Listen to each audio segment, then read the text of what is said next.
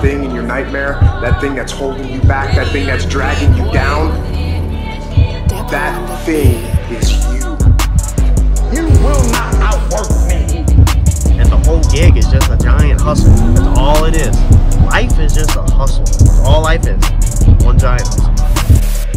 All right, so welcome to the channel. If you're new here, we want to go over some failures on this golf cart body. Maybe you're prepping out your golf cart body to do some paint on. There are a lot of people customizing these. We do a lot of these. We've actually got quite a few on the channel that we've done some pretty crazy colors. Some of them are mixed in our Paper Chaser series, which is our work weeks series. Some of them are kind of thrown in there, and then there's a handful of videos where we have actually went over how to paint these things and prep these things out 100% with their own videos. So let me flip the camera around first and show you how somebody jacked up this golf cart body. Now my customer did not do this. First off, he flips golf carts, and this is a body he got his hands on. He said the bodies are getting harder to find used for good prices.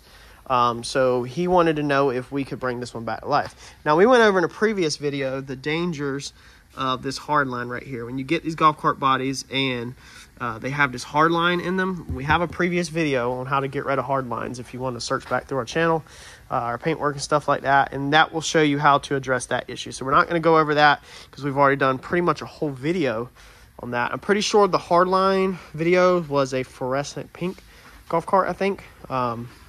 Could be wrong, but just look back through our videos and check the golf cart videos out, and I've got all kinds of pointers on this. So this piece right here has no issues with it. There's really nothing we got to fix on that. Let's see here. There's some paint chip right here. We need to handle these paint chips, but that's all pretty basic stuff. Our primary focus on this video is going to be this body right here. So not only do we got to deal with the hard lines that are all in here, we're going to have to get rid of them. Customer doesn't need anything spectacular on this one. He actually said he's okay if some of the hard lines are left behind on this one, because he's kind of just using up something. So somebody try to fiberglass repair this thing. You never do that. Fiberglass just doesn't work on this stuff. So we are going to go through here and undo everything that somebody has done and then show you how to fix it. So this golf cart body is completely split right here on the edge, all the way down it. And this is not the easiest repair. I told him that we would give it a go. Told him we should be able to do it. Yeah, but we'll see what happens. Hopefully it's doable. It's going to take a little bit of work. So we're going to remove this felled fiberglass. It's not even sticking. You can see it's not even adhered to it. That's the issue.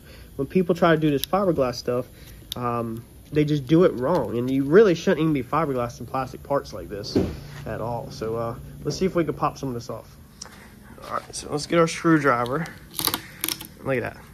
See, it's not adhered at all. There's no strength to this repair at all. Number one, it's the wrong product. Okay, you should be using a plastic repair like we have went over 100 times on this channel, and we're about to go over again. And you've got to prep it. So let's see if this is even prepped. I'm curious if whoever did this even prepped it. And like I said, my customer did not do this. He snagged this body just to use. All right.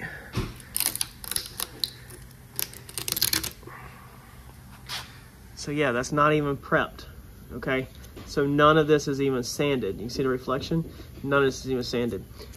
Paint products don't adhere to glossy surfaces. So it don't matter pretty much anything you're using in the paint industry, no matter what the product is or the bodywork industry, anything, it has to be prepped out. So I'm gonna finish popping off what I can off of this, and then we're gonna get our grinder and we're gonna prep all these out, and then I'll show you our cracks that we have to work with. All right, so what we use pretty much primary to prep this thing is just a Harbor Freight 90-degree grinder with grinding disc. You can pick these up. I don't know if Harbor Freight sells them or not, but if not, you can pick them up on Amazon. If you need to know what they are, I'll show you the part number real fast, because I know it's been a couple of videos probably since we've showed them. So this is going to be 3M. That's the part number 01397. These are, let's see here if it says the grit. 36 grit, right here in front of my face. So they come in a box, multiple ones. I use that thing on a lot, okay? If you're going to be doing race cars or anything, you really need to go ahead and order you one of these and get you 90 degrees. We did make a cut with this. It's just another 90-degree grinder with a cutoff wheel. The one I did on that is I made a slit like that, a long slit. So I went through here, and I'll explain all this here in 1 second. Went through here and grinded back all the paint. So we're going to do a plastic repair. You can't be doing plastic repair on top of paint. Plastic repair needs to go on plastic. So we've come in here and we've gouged open our cracks extremely big, okay? So we want to have a big crack. You don't want just a crack on the surface because then you can't get nothing in it. So you want to V-notch it pretty much, you know, put V's in it so that you can actually get it down in there. So all of these we have took, the camera focus, and as you can see, we have, it's hard, but we have ran the grinder down on every single one of these, cleaned all the edges up on these where it's just straight plastic. So there's not no old paint left, there's not no old fiberglass left or nothing like that. All this area right here does not get repaired, and we still got to do that one. I actually need to go ahead and V-notch that because I'm probably gonna forget that one. But we've come through here and just cleaned all of this out, cut this thing open, extreme, as you can see. I mean, it's completely cut open, but we have just cleaned up every edge. So basically everywhere there's a crack needs to be V-notched the best you can with your grinder. Make a V, a channel out of it so that it can go down in there, or at least clean it up. Like even on this one right here, we basically cut it at this angle on this piece, and this piece right here we also kind of cut at that angle. You could take this one and cut it back at that angle, but then you don't have the two pieces really going together. So I kind of wanted these to go on top of each other back together. So I just wanted to clean up both sides. Where you want filler to fall down in like this, you kind of want the V-notch, okay? Or on top of a surface, you know, if you can get a little V-notch cut out. You normally only want to V-notch it 50% of the thickness of that. So you just kind of want it to slope out so it's like a trough, so it kind of can fill inside there. When they're split up this bag, it's kind of hard. Just make sure you get it cleaned up the best you can. Get all the fiberglass off. I had this piece flipped over upside down and I cannot get to the bottom side. So this is so far up in there. I mean, I guess you could try to pull this thing way back and get up in there, but you're not really going to be able to do much. So I chose to do all of my work from the top of this panel, and we're basically going to just get the filler down in there versus building a patch, a scab across the backside, because we're not going to be able to scab it up inside here. I mean, it's just really hard to get up in there. And the way this is actually torn right here, it's pretty unique. Let me see if I can get the camera right there. Is it actually, you can, let's see here if we can move this open. You can see that it split the plastic in half. So all of this right here, okay, is still plastic. So it's not split all the way through. So it's kind of created a pocket right here. That's why it's dark right down in there besides where you can see the light right here, because the plastic actually split in half. So the thickness of the plastic split in half. So it's formed a sleeve that we've got to get filler down in there squish. So you can't, there's really no scabbing on the back side of this. So that's where we're at right now. We're going to get our plastic repair put in our gun. We're going to start filling this in. We went through here. Normally I use clamps. I use all types of clamps to clamp stuff together and hold it. But when you've got something this demolished, you're going to have to stitch it up, put stitches in it, and that's with zip ties. So we have went ahead and drilled them. So we're not, because your plastic repair has a really fast set time on a lot of stuff. So we went ahead and drilled them, fed our zip ties through, but left them all loose so we can open everything up. Once we get it filled in, all of this mess, then we will tighten all of our zip ties down, and it should pull all of our cracks tight to hold it over night. We're probably just going to let this one dry out overnight. I mean, you can follow the directions on the tube, but we'll probably let this one sit for today. And then we'll come back tomorrow and we'll take our grinder again and we will cut all the zip ties off on the face. We'll leave the back ones on there, it don't matter. But we'll go ahead and grind all the face off, grind all the excess off. And then if there's any areas we miss, we will V-notch it again, put more in there, and then we'll be good to go. So let me V-notch this one, open this one up. This one can really be scabbed across the back, but I still want to get this gap open a little bit more. And we'll get some stuff in the gun and we'll get this thing filled up, and I'll show y'all how to do that. All right, so this is the product we're using, 3M, part number, as you can see, 04240. Let's see here, the cure time, that's gonna say right here on the side, is gonna be 1 hour. Sand it, you can sand it here in 15 minutes, but your work time, you only got 50 seconds. And I promise you, you don't actually have 50 seconds. That stuff is gonna harden up way faster than that, so you gotta be ready to rock and roll. You should be wearing gloves, but I don't have any right now. Left them in the Tahoe from buying them this weekend, so we're just gonna rock and roll like this. The gun, if you need to order this gun, it's gonna be 08571. It's a 3M applicator gun. It's for all of the products like this that we use, panel bond and all that stuff. So we're gonna start out, let's see here, probably on this hardest one right here. We're just gonna work it in. try to make sure you get it down in the crack. That's where most of your strength's gonna come from. We'll go ahead across the top.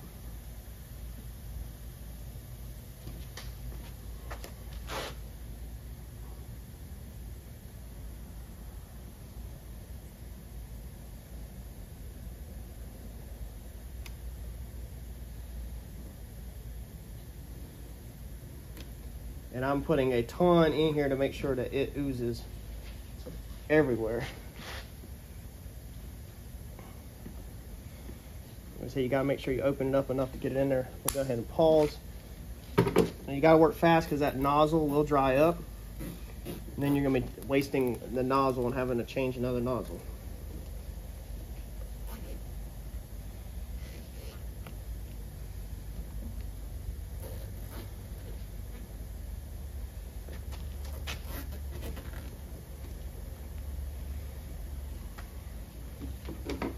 Go ahead and do our next one, because we really don't want to have to use another nozzle. So you kind of want to go ahead and rock and roll all at once.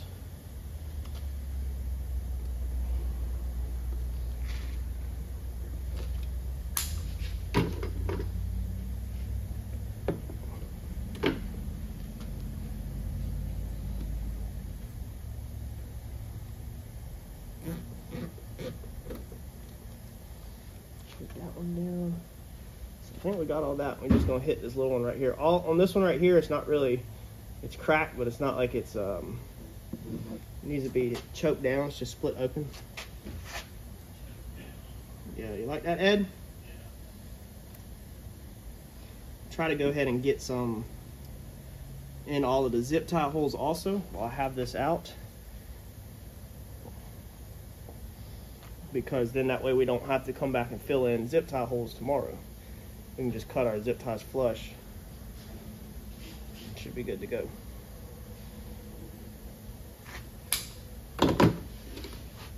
Did you choke them out? Yep. And you can see it's already hardening up. You try to take your mixing stick and stir them up. Normally I have Eddie help me with these, like spread this out as I'm pumping some other ones, but decided not to do that today. I said, I don't think you really got 50 seconds. I mean, you ain't got 50 seconds of actually working with it, because it's already so hardened up that you can't, I mean, like that right there, we're gonna have to grind all of that down.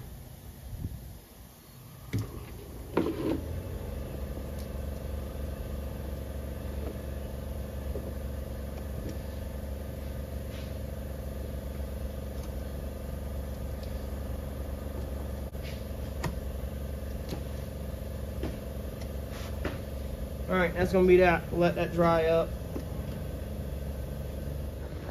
So everywhere is pretty much covered. Like I said, it would have been nicer if I should have had him smoothing all this out as I was putting it on, because now tomorrow, which is not a big deal, you can take that grinder, but you can see that clump right there, like there's a giant clump right there.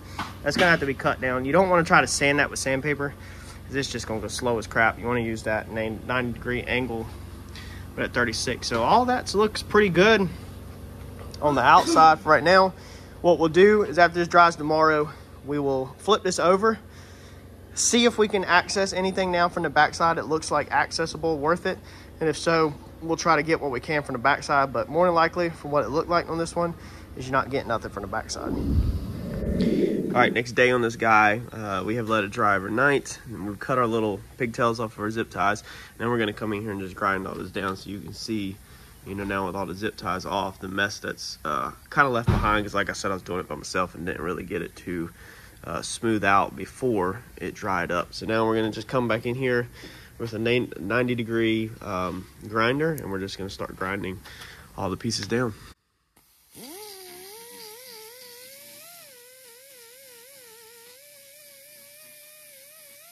All right, so we got all this grinded out. As you can see, this is just roughed out with that 36 grit. So this is what it's gonna look like. I'm now gonna take the DA sander and do 180 over everything to smooth it out more. And then we're gonna move into either dolphin glaze or just straight primer, depending on how this smoothed out.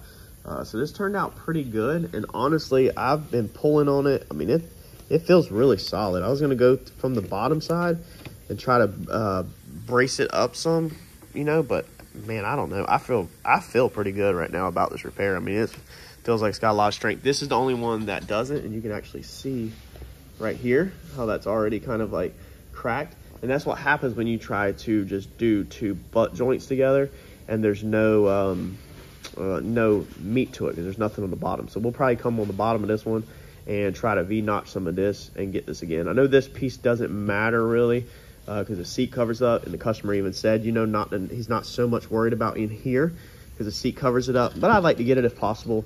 If all of this turns out good and I don't have to pull the gun back out for the plastic repair, then we won't be doing anything with this, because every single time I pull that gun out, not only am I using material, but I'm also using up a nozzle, and that stuff is not cheap. All right, this is after your 180 grit. So we're gonna come in here with some Dolphin Glaze now and fill in the little imperfections. Also, our body line goes from here, as you can see, to here. This is the body line, it goes around. So we need to put that back in it because it kind of disappears here. This is humped out some right here. It's gonna be hard. You can kind of see right there. Okay, that's just from where the plastic ripped. You're not gonna be nothing. You're not gonna be able to really do nothing about that. You can heat this up, you know, the heat gun, and try to collapse that in enough that you can slick all this out with filler. But then the problem is now you have body filler on here, and the more filler you put on here and this body flexes, then the body filler can crack. So you kind of got to pick and choose your battles. Do you want this to be slightly humped out right here and distorted, or do you want this to be in perfectly straight and have body filler on here and take a chance of cracking body filler in the future? Because golf carts, you know, they rattle a lot and go over a lot of stuff. So I'm going to choose not to put body filler on this. We're just going to do Dolphin Glaze. Dolphin Glaze is a lot more flexible than body filler. And we're going to just focus on getting our body line there and filling in imperfections. So just going to have a real light skim coat of Dolphin Glaze over it and not actually a bunch of thick filler. So we're going for all of these imperfections that are in here. The Dolphin Glaze will fill all that in. And then we'll probably do a little bit inside here, but we're not going to be, I don't know, probably won't do nothing in here actually. We'll just hit all this with primer. So we'll just do heavy primer all inside here and then block it out, because this is, again, all behind the seat. And the customer has said, again, not to worry about anything that really gets hid behind the seat. They just kind of wanted to get the outside fixed. And so I think we are definitely on the right track to success here on this. So let's get some Dolphin Glaze mixed up. So for the Dolphin Glaze, we are using this U-Pull, UP0714 is going to be the part number. If you put that in on Amazon or eBay, you should be able to find this stuff and get it delivered right to your door. So mix this up with your hardener. This is what the hardener looks like. It comes with it. If you run out of this hardener, then you can use your regular body filler hardener. Any hardener will pretty much work for it with body filler. All right, we got this thing all washed out. Dawn dish soap, water, scuff pad, clean everything up. But before that, we got everything sanded out. Got our body line back. As you can see right there, it's still going to be a little curvy because this is poked out. So it's not going to be exactly perfect. Got the inside pretty decently cleaned up. Again, not perfect. Did not mess with that because we didn't end up having to do anything to this. All of this stuff feels really, just really amazingly good. So I'm not going to bust it back out, the gun back out for that. But we're going to shoot this with a 2K primer. We're going to go ahead and coat the whole body. I didn't sell the job as a primer all over job, but since I'm doing this right here, I'm gonna just go ahead and try to do a coating all over to try to get rid of the hard lines for the customer. Just try to put out a better product. I'm gonna try to make sure that on all of this part of the cart that we kind of flow coat the primer. So we're gonna try to get our primer to lay out really smooth so that we don't have to cut orange peel out, so that hopefully it doesn't slow me down too much more. This already has taken an extreme amount of time to get all this back in this good a shape. I'm actually really impressed with how this has turned out. We did the same thing with this one. Went ahead and sanded all this out. This is in 180 grit and then Scotch braided just to make sure we have adhesion on the areas that we didn't sand out. And again, we're going to try to just kind of flow coat these parts where the primer lays out really good, so we don't have to necessarily sand out orange peel. So let's get our primer mixed up. All right, so we got that thing primed all out. This should fill in all of your lines that were in there before. Like I said, I went over all this in depth on other videos. But yeah, ignore my run right here. I don't mind showing my flaws. I had a pinhole, as you can see right there, that I got mad at. I hammered it on there. Had another little sag right here, pinhole I was fighting with. It kind of annoyed me. Inside here looks pretty good. So this is all just rough, remember. We just pounded a lot of primer on top of it. We're gonna block all of our primer out. We pounded our edges on pretty decently thick. Even though you don't see none of this, we'll block this all out, sand it out, not really block it out. But yeah, I mean, these pieces look great. This is basically, you know, this gets you all the way to your your primer step. You know, the next step is going to be to lay some guide code on it, SIM 382030. That's going to be your part number on that, and this is just going to allow you to be able to see what you're doing whenever you go to sand. Now, we're not going to go into the sanding and the paint process of this because we have already done that on this channel a couple times, so you can look back at other golf cart videos. I imagine if you just type in golf cart on my channel, you'll probably see quite a few or a handful of videos on how to paint these things. So I don't want to bore anybody that's here just for the plastic repair, but that gets you repaired, man. That gets you right there all the way up to the sanding steps. From here, it's just going to be your normal traditional steps to sand and prep for paint. You know, it's not going to be anything out of the ordinary. It's just going to be normal. There's guide coat. This is how we do guide coat. We just go all over. You just want that spackling everywhere. That way when we go to sand this thing out, we can see our imperfections. This stuff works amazing. If you got somebody doing body work for you and they're not laying guide coat in the pictures or videos or whatever, or you stop by and see your car and they're blocking with no guide coat, you need to get your car out of there. So there you go.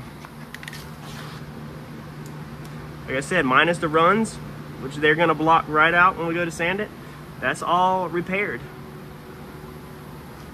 So hopefully this helps you with your golf cart, and hopefully you don't make them mistakes of putting fiberglass on, or hopefully you don't have to deal with this with your projects.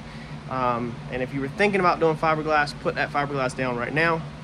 Take it back to Walmart, parts store, wherever you got it from, get your money back. Go purchase some plastic repair and do it the right way. You'll be way happier with the outcome of your product. I think that's going to be it for this video. Let me know if you have any questions. Make sure you check out the other videos because we have plenty of videos to get you through the priming, the painting, the prepping, lots of details on this channel. Thanks, y'all.